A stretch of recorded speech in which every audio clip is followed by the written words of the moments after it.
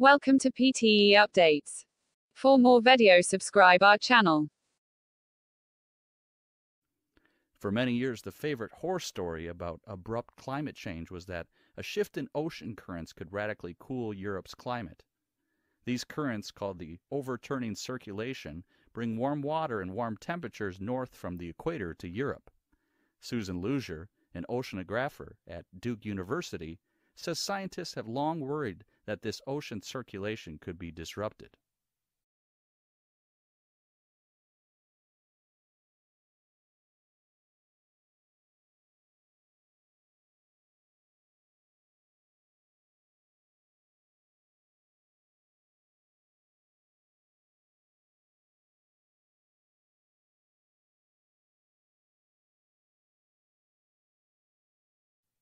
Along the way, we have built unashamedly beautiful buildings, two of which have won and been runner-up in the prestigious United Nations World Habitat Award, the first time an Australian building has received that international honor.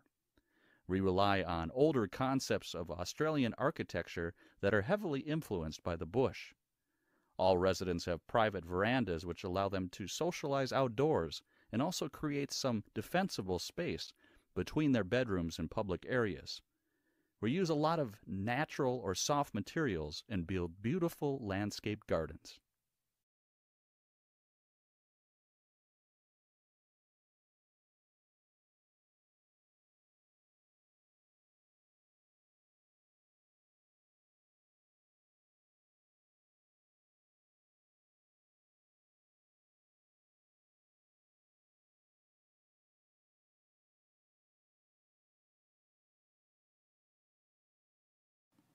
In animals, a movement is coordinated by a cluster of neurons in the spinal cord called the contract patterns generator, CPG.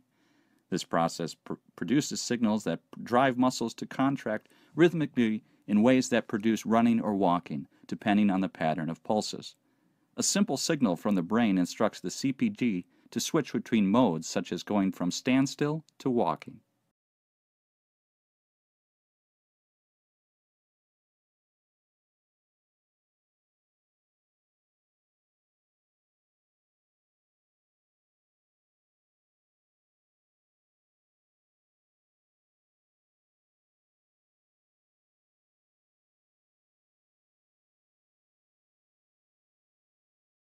Lawrence Stephen Lowry, RBSRA, was an English artist. Many of his drawings and paintings depict Pendlebury, Lancashire, who lived and worked for more than 40 years, and also Salford and its surrounding areas.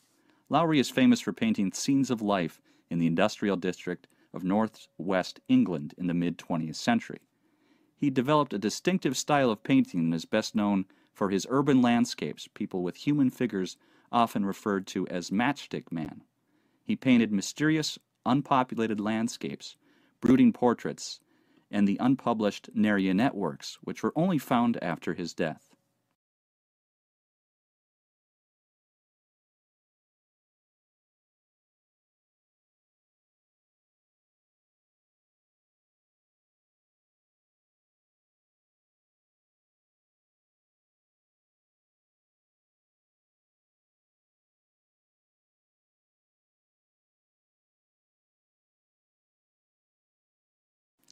Now that story has been scotched as a part of a contingency planning, but it was a symptom of the dramatic turn of events in South Australia, and it flushed out other remarks from water academics and people like Tim Flannery, indicating that things were really much worse than had been foreshadowed even earlier this year.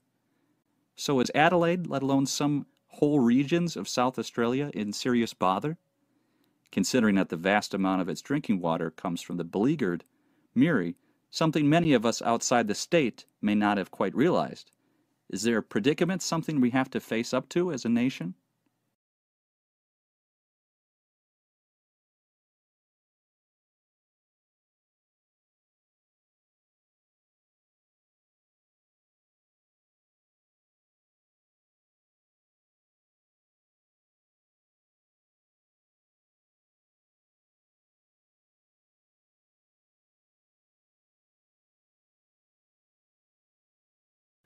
The ocean has been getting bluer, according to a study published in the journal Nature. But that's not really good news for the planet. It means that the plants that give the ocean its green tint aren't doing well. Scientists say that because the ocean has been getting warmer.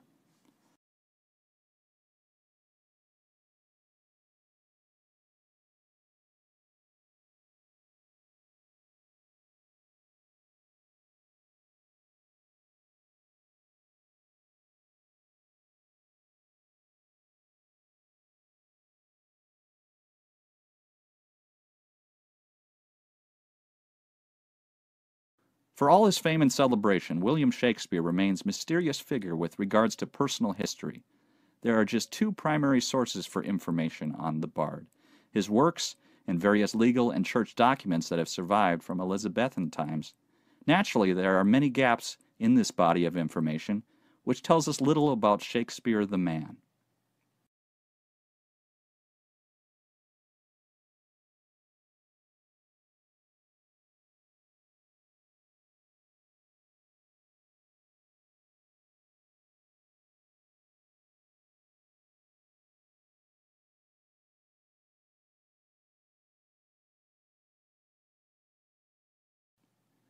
Those of you who've never heard of the term Neo-Latin may be forgiven for thinking it's a new South American dance craze.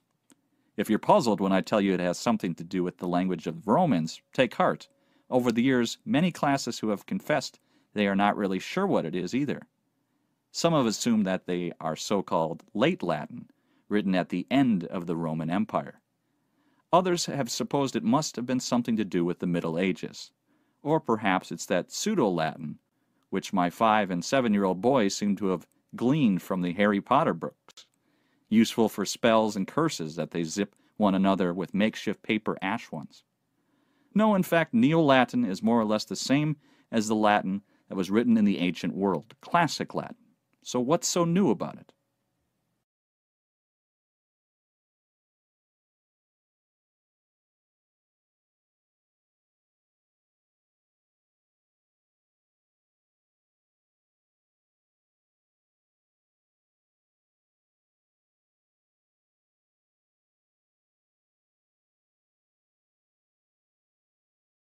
The effect of the first difference is, on the one hand, to refine and enlarge the public views, by passing them through the medium of a chosen body of citizens, whose wisdom may best discern the true interests of their country, and whose patriotism and love of justice will be least likely to sacrifice it to temporary or partial considerations.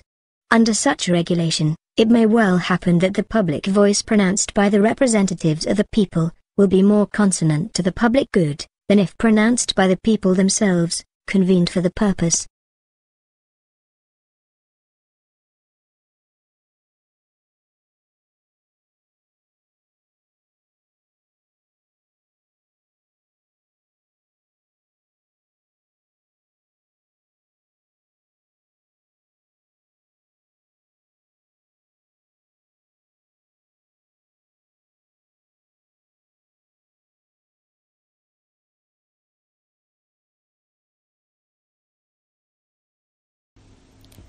That brings us to the CEO's second duty, building everyone, or more accurately, building the senior team. All the executives report to the CEO, so it's the CEO's job to hire, fire, and manage the executive team. From coaching CEOs, I actually think this is the most important skill of all, because when a CEO hires an excellent senior team, that team can keep the company running. When a CEO hires a poor senior team, the CEO is up spending all of their time trying to do with the team and not nearly enough time trying to do with other elements of their job. The senior team can and often does develop the strategy for the company, but ultimately it's always the CEO who has the final go-no-go decision on strategy.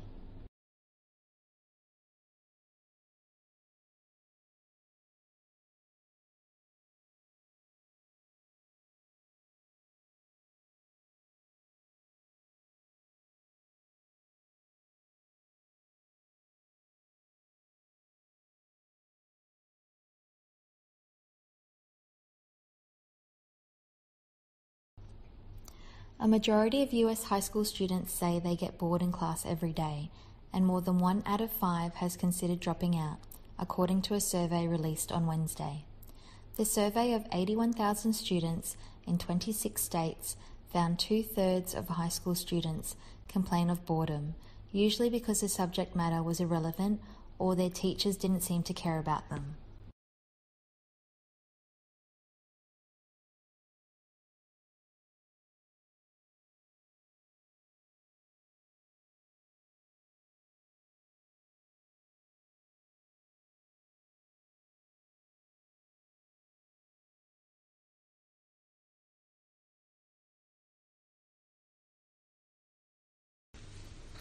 Many different types of barcode scanning machines exist, but they all work on the same fundamental principles. They all use the intensity of light reflected from a series of black and white stripes to tell a computer what code it is seeing. White stripes reflect light very well, while black stripes reflect hardly any light at all. The barcode scanner shines light sequentially across a barcode, simultaneously detecting and recording the pattern of reflected and non-reflected light. The scanner then translates this pattern into an electrical signal that the computer can understand. All scanners must include computer software to interpret the barcode once it's been entered. This simple principle has transformed the way we are able to manipulate data and the way in which many businesses handle record keeping.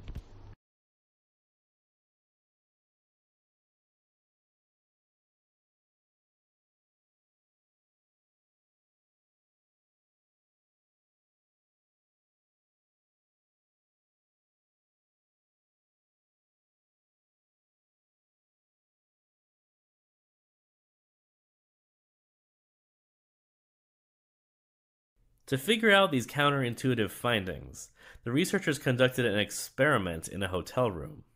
They rounded up some lizards, gave them a perch, and then used a leaf blower to mimic the effects of high winds. They set up a net to catch any lizards that lost their grip. As the artificial wind blew, the lizards moved so the perch took most of the airflow. But their hind legs would stick out, and if those rear limbs stuck out too far, they acted as sails. Eventually, those back legs were blown off the perch, and the lizards were just holding on with their front two legs. And they could only hold on like that for so long as the wind speeds increased further and further until eventually they were blown off the perch and into the nets. So shorter back legs gave a survival advantage, a trait that might be passed on to the next lizard generation.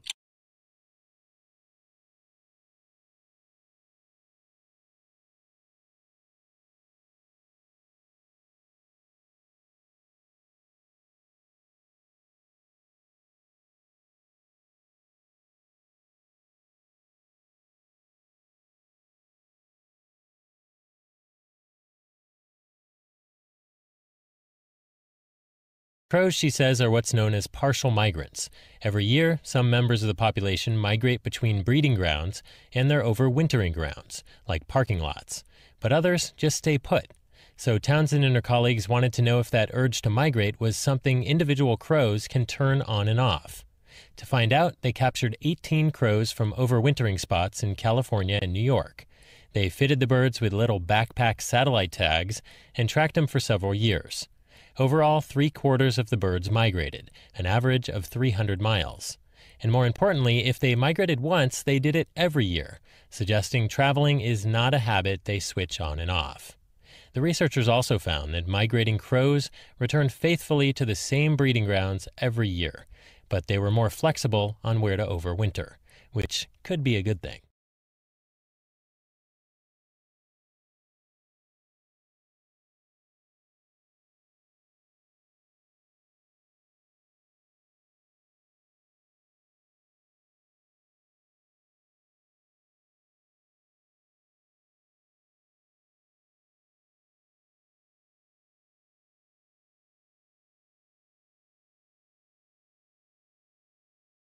Brooke and her colleague Mark Newman studied who swapped messages with whom on a popular online dating platform in the month of January 2014.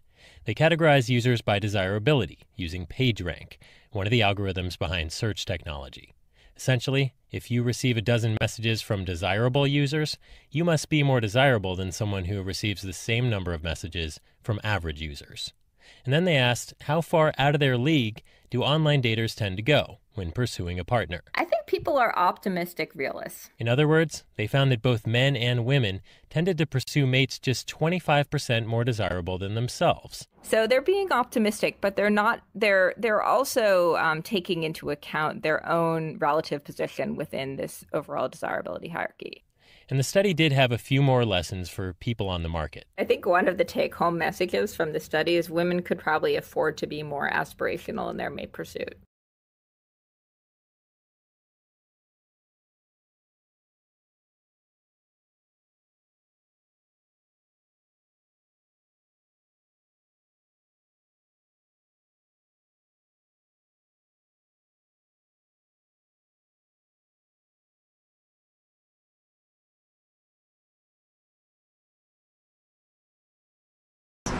Well, in 2004, we integrated ticketing in southeast Queensland, so we introduced a paper ticket that allowed you to travel across all the three modes in southeast Queensland, so bus, train and ferry.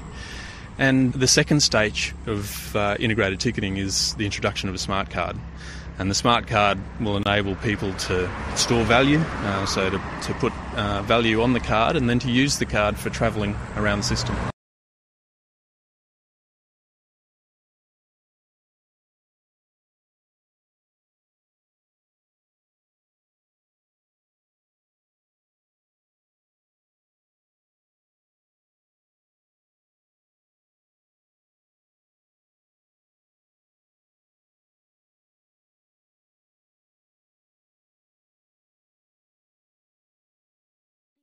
Hi everybody, this is Joe Biden. I delivered a report to President Obama laying out how far we've come since he put me in charge of the cancer moonshot. That was back in January. And to lay out a real vision for where we need to go in the immediate future, to do in 5 years what otherwise would take 10, to inject a real sense of urgency into the fight against cancer, and to change the culture and reimagine our system in order to be able to win. You know, when President Nixon declared a war on cancer in 1971, he had no army, he had no resources, and no clear strategy. But after 45 years of progress, funding research, training scientists and physicians, and treating millions of patients, we now have an army. And we have tools, powerful tools. And with the moonshot, we now have a clear strategy for the road ahead. It matters, folks, because there's a consensus now that we're at an inflection point with science, medicine, technology, all advancing faster than ever and offering real promise. But we can't play by the rules of 1971 when we didn't have this working for us.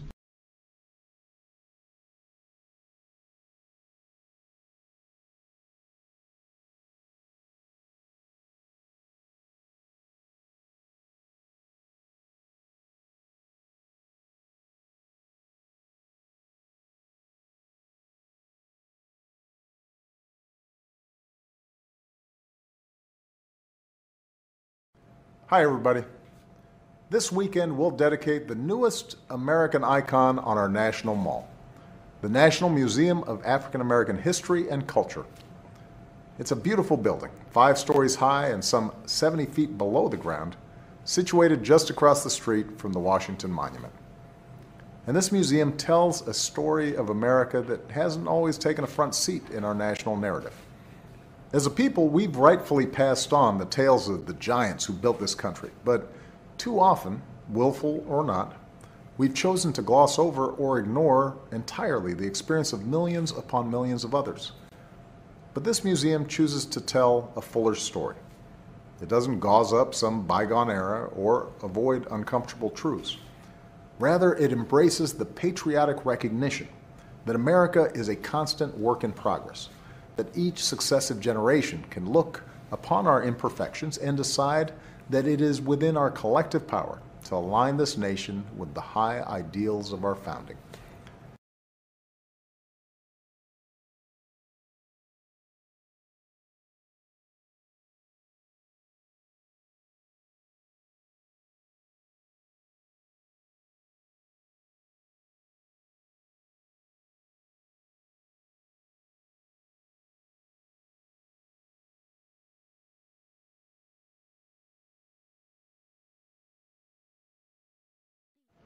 There are a couple different stories you can tell about our economy. One goes like this. 8 years after the worst economic crisis of our lifetimes, our economy has created jobs for 71 straight months. That's a new record. Unemployment has fallen below 5%. Last year, the typical household saw its income grow by about $2,800, the biggest one-year increase ever. And the uninsured rate is at an all-time low. All that is true. What's also true is that too much of our wealth is still taken by the top. And that leaves too many families still working paycheck to paycheck without a lot of breathing room. There are two things we can do about this. We can prey on people's worries for political gain, or we can actually do something to help working families feel more secure in today's economy. Count me in the latter camp. And here's one thing that will help right away. Making sure more of our families have access to paid leave. Today, having both parents in the workforce is an economic necessity for many families. But right now, millions of Americans don't have access to even a single day of paid sick leave.